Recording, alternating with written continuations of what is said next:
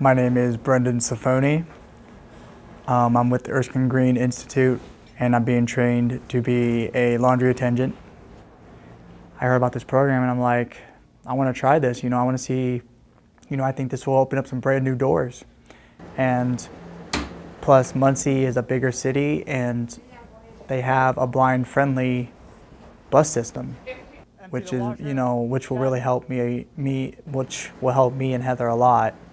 She's my best friend and she's my support system. She helps me, through everything that I need to, if I need help getting through something, and she's always there for me.